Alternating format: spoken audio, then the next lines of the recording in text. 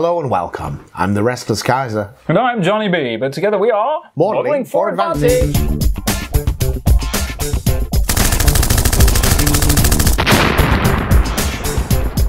JB's bright box. Boom. Very bright box. Yeah, which orange, is good. red, new colours. Orange, red, orange, black. Orange, black. So this is like, they've done this so that it catches your eyeballs. Absolutely, absolutely. And, I like the new packaging. It stands out. It's very reminiscent of the Kill Team packaging. It is The original, same colours. the original. Yeah, they've gone a lot more black. So, But what is it? We say it's a new thing, but what is it? it is the new starter set for World of Tanks and Miniatures game. The original one came with like a Cromwell and a Sherman, very much a World War II setting. This is not really about historical wargaming. No, this is quite the opposite, isn't it? This is kind of much more leaning into that World of Tanks thing. Big time. All right, so we're expecting the box content to be very similar, with the exception of the vehicles in it. So so we're going to open it up and talk to you about it. What comes in the box, John? It says on the back here, which we were hoping to have in there, 4 assembled and painted plastic tanks. The Centurion Mark 1, the Mouse, which is ridiculous, the T-29 and an IS-3. You get the rule book, the dice that you'll need, 4 tank cards and various other And a premium code for World have a of look at Tanks that. as well, I think. Do you get that in there? I think so. You did Bonus code for existing players. Bonus code for existing players. Exclusive invite. So let's have a look what's in there then. And obviously in the top, I remember when we interviewed Pete Siminovich, he said about the packaging. He said like black stuff with like a grey vehicle inside just wasn't very noticeable on the shelf. Yeah. But immediately, so we're confronted with this plastic hors d'oeuvres That's tray a big old lot of plastic. with these tanks in. We're going to talk about the tanks in detail, but let's just see what else is in the box. Shall Okay. we? All right. Oh, I thought that was a little cover there. It is a little cover. Well, Oh. it's a schedule. It says, this starter set is just the beginning. Just the beginning. Or you'd have to put up a picture of that. There's some crazy tanks on This here. picture has been all over the internet. Is it? So they're giving us. When we spoke to Pete Siminovich, he said that they have already planned up to wave 18 of World of Tanks. We're seeing waves This is up to 13, 15. 14 and 15 here, but they have plans for beyond that. Which takes us up to May. But what you're seeing in here is you're seeing post-war, early post-war tanks. So what you're seeing here, some of this is science fiction tanks, like Paper the tanks. Mouse. Is that what you call Paper Panzers is one of the things. Paper Panzers. We'll talk about Mouse when we get there. And these are kind of like some Mouse variants up here that were never modern paper. But some of these are 1950s vehicles as well. So, you know, like Korea, things like that. Yeah. Moving on to Checkpoint Charlie. So, and I think that's like, they're really leaning into what can we do in plastic by having a relationship with this World of Tanks franchise, which is really open-ended about like where the Second World War is and where that fits in with it all and what's real and what isn't, because it's just a video game, right? Ultimately, yeah. Yeah, and if you don't want to have these tanks, this type of tanks in your game, you don't have to. But putting them in here, Yeah.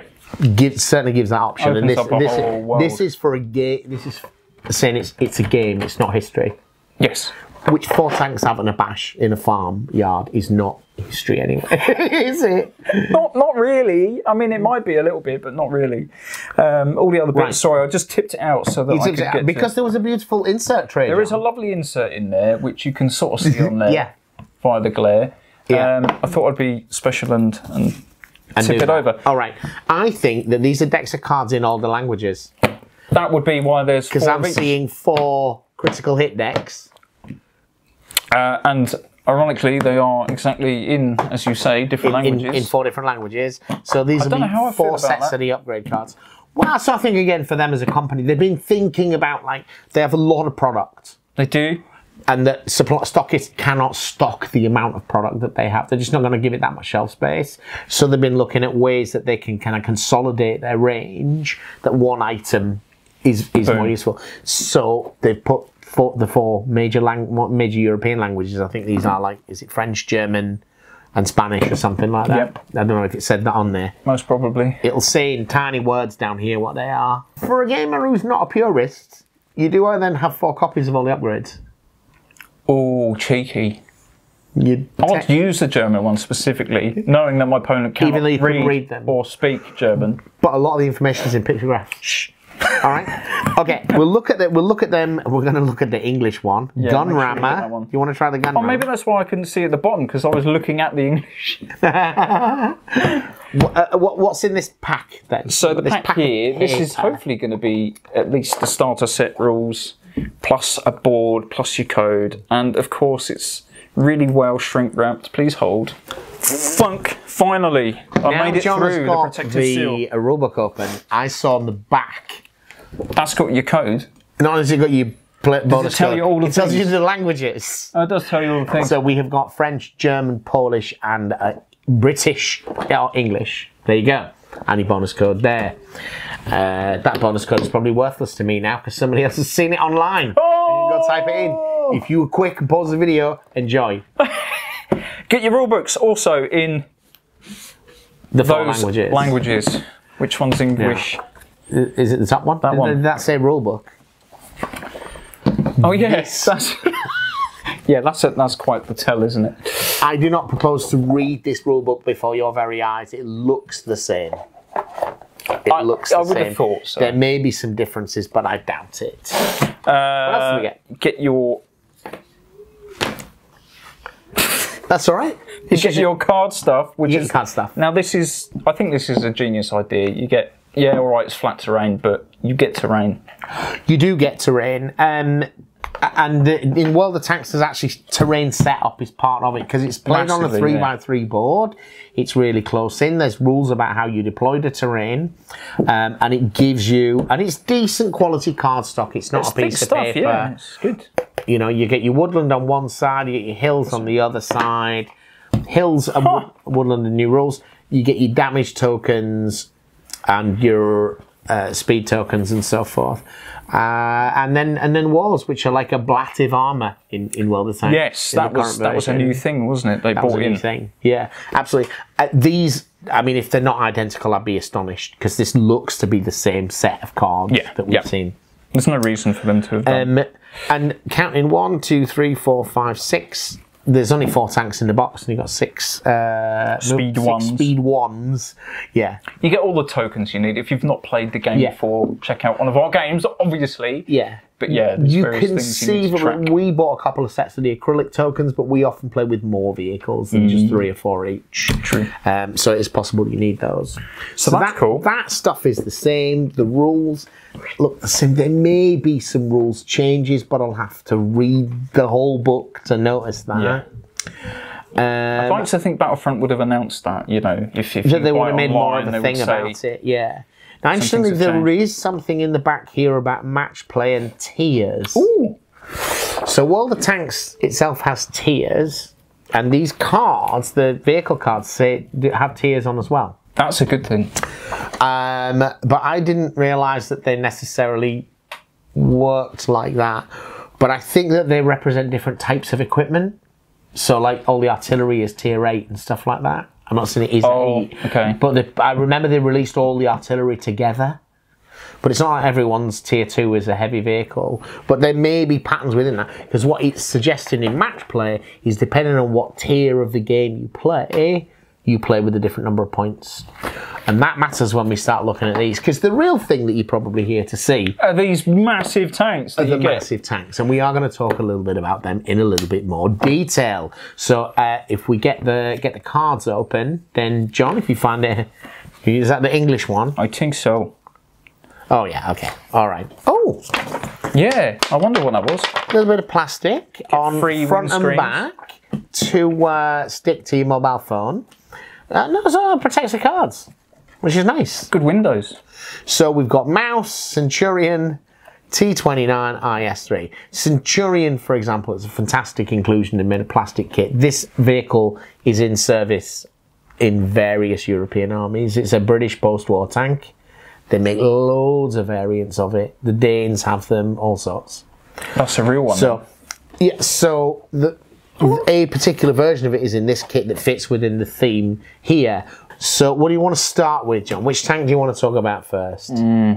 Just the one that's on the top there. Let's have a look at the mighty IS-2. Well, do you want to read them out the Statarunios while I cut open full stats, the cards and we'll look at any Soviet Blimey, cards? this may or may not mean anything to you. It's a tier 8.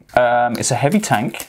Have we seen heavy tanks in the game before? Yeah, definitely. Yeah, Okay, Tiger is a cool. heavy tank. Tiger, of course it is. KV is a heavy tank. I was expecting super heavy tank. It is a whole 98 points to use. You've got a 98 points. Yeah, it's like, don't we play 100 points? 200. 200. 200 normally. So you've got firepower of 6, not so bad. Mobility of 2, survivability, so you've got 4. Initiative 3, which is pretty low, and you've got 8 hit points to play with there. It's also got a big gun. When attacking, you may modify a penetrating hit to a critical hit. Yes. So that's the big gun rule, is it? Big gun. Big gun. When attacking, you may modify a penetrating hit to a critical hit. Wow. So 100-point vehicle. So if you just give us a moment, I was just looking through here to see if there were any unique upgrades for the vehicles in this deck, and there are not. So it's pretty much box standard. Which is interesting, because normally there's stuff that's unique to the tank and unique tank commanders. Yeah, but they might come in a separate pack. So you might need to buy the expansion pack with this vehicle in to get that. But there may not be unique tank commanders with this latest wave. True. We don't know without looking at that. But we're going to see if we can find one of the real late war heavy tanks, like the King Tiger. IS-3. So IS-3 is an interesting one because I think in the Berlin Victory Parade, the Soviets rocked up with some IS-3. Oh really? Like if this had gone on, look what you're coming up against. This is what we were working on. Yeah. And the Western armies kind of looked at that and was like, we don't have anything that can deal with that at all. And that's their new tank. The IS-3. I think so. I might be mistaken, but I think that's what happened. I think in 1945 they'd built like 10 of them, and they showed them off. Boom. And how does it compare? Massive. So what we've done is we've got like a super heavy tank from historic World War II one that's already in the game for comparison. So then IS-2 was 73 points rather than 98. What do you get for all of those extra points? You get 4 survivability rather than 2. That's a big deal. That's 4 defense dice just sitting on your butt. Yep. That's what you're paying for. Because it's still got mobility 2, still got initiative 3, still got firepower 6. They both have the big gun. It loses the fortress rule, but it's okay because it's got more armor to start with. Now, the fortress rule means that you don't lose anything for side armor. But this thing has better side armor even with the negative. Yeah? Yeah. Boom. So that's the IS-3. Nice model. Certainly smoother turret in design. Yes. It's slick and it's a big boy. It is a big boy. It's a long boy. Do you want to grab one of the... Have we got some out? No, I'm just thinking if you get like a T-34 for comparison or something. What's this one? Just to show them how much bigger it is. No, that's a T-54. That's much bigger. More modern tank anyway. This one? Yeah, all right. Well, T-54s are actually not very big, but so there you go. There's your size comparison from a T-34. It's quite substantially bigger, but not too much higher, which is the point about those things, right? So that's IS-3. Nice to see. What do you want to look at next? T-29 is the newer one. The T-29. So this is the Americans. This. Oh my god! You have a handle of that, John. I mean, that is overcompensating for something, right? The turret is longer than the tank itself, almost. Yeah. You mean the barrel? The barrel, yeah. Well, the turret, definitely, yeah. The turret on this thing is huge. Tell me about this beast. And I assume a lot of that is counterweight in that huge turret bottle. But it could be just ammunition storage. It's just that the shells are so long. I mean, one of the things, if you look at the turret on an early T-34, or the turret on a pre-war French tank or something, they're tiny things. And you look at modern tanks and the turret is almost as big as the hull. Yeah. And there's just more and more stuff. It's like, this is the working part of the tank. In the hull is the engine and the driver and some ammunition. The turret is where most of the crew are and most of the equipment. All of the technology. Keep getting bigger. But that turret is massive. So, T-29 is rocking firepower, only 5. Survivability is 3. So these are pushing past that, like, you've mostly got 2s and sometimes got 3s. Yeah. These are really pushing into that. Mobility 2 and initiative 4, 7 hit points, whole bunch, 1, 2, 3, 4, 5, 6 crew positions. It's got, I assume it's 2-part ammunition. It's got 2 loaders. It may just be that, and that was a thing again with some of these tanks. There's 2 loader positions. Some of these late war heavy tank ideas is they have a second loader because it wasn't because it's 2-part ammunition, it's because the ammunition is really heavy, and I think that the 1 loader is going to get knackered. Yeah, 3 shots and that's so there's an it, extra done. guy, yeah. So this has got the heavy tank rule as well, not surprising, no other special rules, but only 67 points. That's pretty good. It is decent, I'd say it's an interesting... Is it a medium tank? No, it's heavy, tank. it's heavy. It's an interesting all-rounder, but I think in these late war tanks, the firepower 5 is going to sting you. Yeah, big time. In these ones. So what was Super Pershing like? Super Pershing, this is rocking in at 84 points. But statistically, I think it's a little bit better. It's got a firepower of 6 opposed to 5. Yeah, well, it's more points. Survivability is the same. This is true. Yeah. Mobility is 2. Initiative is 4, same as, and it's got additional. And it's got a heavy tank. So this isn't a big up. This isn't an upgrade on Super Pershing. And this is a medium tank apparently. And the Super Pershing is a medium tank. Yeah, absolutely. I don't know a lot about my knowledge outside of the Second World War in terms of tanks and so forth is not what it is about World War II. Got a big gun. I don't know anything about the T-29, even if it was a real tank, and I apologise for that. But I don't want to tell you something that I don't know to be true. But the model is a beast. The model is an absolute beast. Yeah, millions of wheels as well. Yeah, it's got a lot of wheels. Not big wheels, a lot of wheels. 8 across the bottom. 8 across the bottom, right. It's quite distinctive, isn't it? All right. So I don't know what that brings to the table. Just a different tank. That wasn't already there. Yeah. Oh, it's stats for a different tank. But I think probably if you want to go up against these kind of paper panzers and late war monsters, some of these other ones. The firepower dice is worth paying a lot of points for. Yeah. It really is. Makes a lot of difference. What's up next? Shame.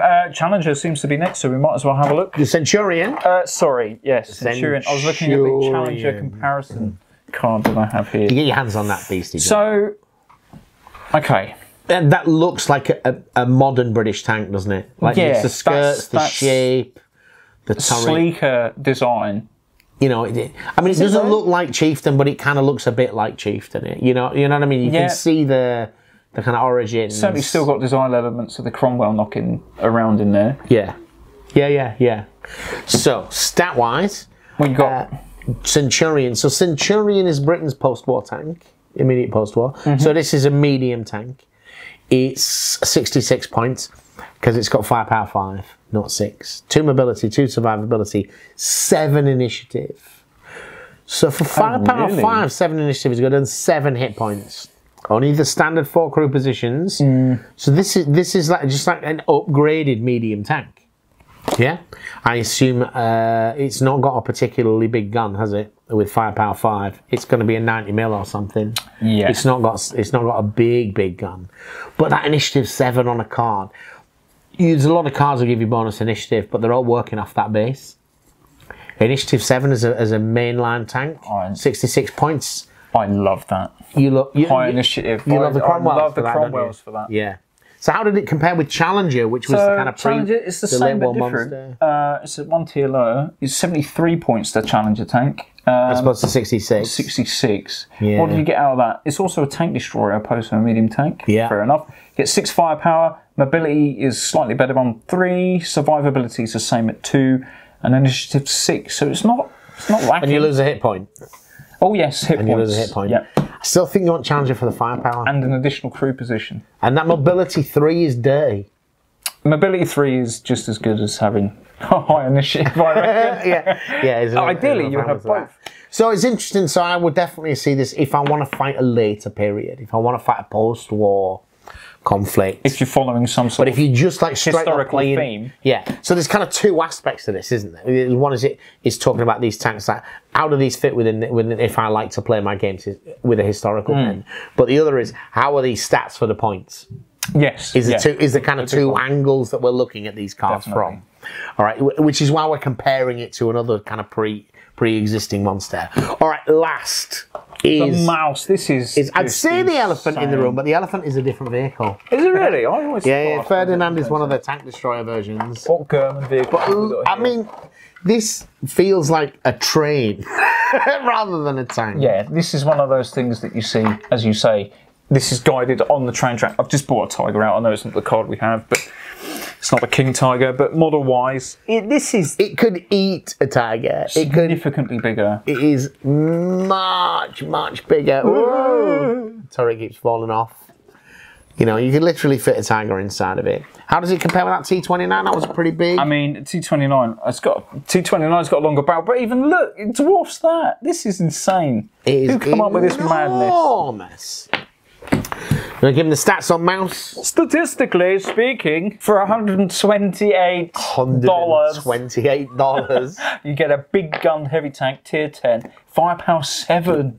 7. Flat 7. So that's just huge. Ironically, I think it might be 128 mil or something. It's got an enormous gun. It's fat I barrel. think it might be a naval gun. Like designed for fired from a ship. I'm surprised it's got a turning turret. With sort of firepower like it's going to knock it out straight off its mount. You have a mobility of 1, however. Boom, and I think that's generous. Yeah, because normally there was no fuel. Survivability of 4, so the armor's good, comparable to whatever one that was. Was it the IS-3? Initiative of 4. Boo. 12 hit points though, mate. Yes. This thing. This is insane. And you've got a village that live inside it. 1, 2, 3, 4, 5. There's a million guys inside. 6 spaces. So this is the Wargamers Ultimate Paper Panzer because it did exist. Sort of. Well, no. From memory, they had 2 prototypes. One of which worked. Like, could move. This is ignoring wooden mock-ups, but one was in working order that had done some trials. And I think, and again, this could be apocryphal. The problem is when you've read as many books as I have, you know, it's like, but was that a Sven Hassel novel? Right? Some history or something. But I'm pretty sure they tried to put one into battle in the sort of death throes of the Reich. And obviously it broke down. They're moving 5 miles or whatever, you know, through a track, and you need a whole workshop to come to it to fix it. That's insane. But this is everything that is wrong with German tank design. Now, in a game, and if you're playing this just as straight up as a game, just for its own fun and enjoyment, there's absolutely nothing wrong with you using this and enjoying it, because the Germans try to use it. Yeah. As a piece of history, I think it's 80-something tons, or maybe even over 100 tons. It's like, and you've got a fuel problem.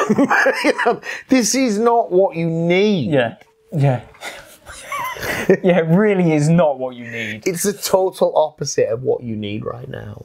But it's part of that kind of ongoing philosophy, is the Germans were always trying to build something better than, in particular, what the Soviets had. Yeah, and so the Soviets had, like, T-34 was a real problem for them in 41, and to some extent in 42, because the Panzer III was not as good a vehicle. Then Panther comes out, which is a whole step better in every way than that. But then the Soviets are starting to bring out the Stalin tanks. And then, you know, so that suddenly Tiger isn't actually that tough against something like an IS-2. It's outgunned. It's outmatched. So you get Tiger 2. There's just inevitable escalation of war. escalation. Yeah, bigger is better, right? Where do we go from here? But then you start to get in these kind of ridiculous... I mean, the size of that turret is just ridiculous. But I think it's because of the shells. The shells that are in there are absolutely enormous. It's a tank in itself. I'm just going to field the turret. Yeah. How much bigger than the T-34 is the turret? It is, oh my God. So in fact, that is a mouse. that's a mouse. Look at that. There you go. That's insane. But fun. But, you know, I think a lot of gamers are pleased to have a mouse in their collection. Of course. And you can play that, you know, even if you're a real history buff, you can play that scenario where, you know, we're attacking the workshop where they're actually trying to build this thing. If the war had gone on, would they have ever fielded many of them? I don't think they were capable of building many or getting them to the battlefield. That's you know, a lot of reasons. What's going to tow this when it's damaged? Another bigger tank. A train. You know, it doesn't fit on railway cars. It's just like, this thing's a nightmare. But how much better is it than Tiger 2. Sorry, yeah, I got the IS-3 back out to have a look at it. So Tiger 2, we're looking at 1 less firepower, at firepower 6. Points-wise, it's only 84 points. Mobility is 2, so it's well fast compared to the mouse. Faster, yeah. Survivability of 3, so that's only 1 less armor. Initiative is the same at 4, but hit points of 8. Hit points of 8. So it's a whole light tank. So it's like a light tank compared to this thing. So what do we think overall? For the two different aspects. So one is as just some new game pieces to play a beer and pretzels game, which is really what it is. Yeah. Entry point. You've got some interesting looking, assuming you know nothing about history and care not for it. You've got some crazy, wacky looking tanks with big old guns. That's gonna draw me in for sure. Yeah, yeah. And the mouse is a drum. And the mouse. Think it just is an iconic. And that whacking great gun. Yeah. And you know, just. Yeah. These are beasts. Like the IS-3 looks like a baby compared to these other ones. It's like, and I thought that was a beast. And it is a beast compared to what it was going to go up against. That's insane. All right. So there's that. And then what about this idea about the kind of Flames of War then moving into this kind of 1950s stuff? Or like late war maybe. You know, the things that could have been. And where are you on that as a war gamer? How do you feel about the kind of alt history options in your war games? Well, come on, man! I'm more fantasy and sci-fi, so that appeals to me. That fact, and more importantly, I think it might appeal to a lot of others that wouldn't generally touch historical for fear of it having to be historic. Yeah, exactly that. So they might think, yeah, I can get into this. Because they're interesting looking tanks, they're fun looking tanks, and it's a game at the end of the day. So yeah, enjoy. I mean, I think I like it. It's not something that I would normally play. No, but there's a whole bunch of stories and things out there of these kind of alt history. What if the war had carried on for another 5 years? You know, I can't think of any off the top of my head, but if you're a real fan of that genre of fiction, for sure, or whatever, or one particular line of that, you're going to be able to play those wars with these. And I don't think the Flames of War or tanks loses anything by having these available, because you can always play with people that choose not to use them. Exactly that. If it's not to your taste. I love the fact that they're able to make plastic kits of these kind of Korean War era vehicles, because I'm not sure that Battlefront Flames of War would be able to put out plastic kits without the World of Tanks backing sort of thing. That kind of brings it to a bigger market. The reason for it coming to the tabletop is because World of Tanks has got all the it's coming in this, not in their whatever, the Checkpoint Charlie or whatever. And that may open up more into war or post-war periods for Flames of War to cover with the plastic kits. Because the problem with the kits that are for the more minor areas is they're always going to be resin and metal because the market isn't there. Exactly. If you want to do Arab-Israeli war, you want to do Korea. It's like loads of companies are making you a 15mm Korean era tank in resin, in metal, with a wonky barrel and all of that. But the market isn't big enough. Whereas by having this relationship with World of Tanks, that whole period, you can get it tooled up, and then it opens up all sorts of options. You get these beautiful plastic kits, and they are beautiful, and the game is fun. Remember that. I forgot to mention the dice. So overall, as a starter set, I think it's much more of a World of Tanks starter set than the previous one was. Yeah. You know, as a purist gamer, the other set was fine, but I like this. We're definitely going to paint some of these up and play with Sweet. this. With the big tanks. And I think we need to play with the post-Wave 12 tanks a bit. Yeah. Start doing that. You know, rather than being gamey about it and saying, "Why is it really better than Tiger 2 or something?" I want to play with the different tanks. Yeah. Might even let you paint one pink or something. Yes, please. You know, lean into that very different style. Let's do it. Those are our thoughts. We didn't mention the trays and stuff in there to keep all your bits afterwards. Everything. There's no damage there, so good. And if you're interested in buying a set and you live in the UK, modelingforadvantage.co.uk's website has got one for you. Oh. Check it out. Those are our thoughts, guys. Thank you for watching. Bye-bye. Don't forget to subscribe to the channel if you enjoy our content, like the video, maybe leave us a comment. Thank you.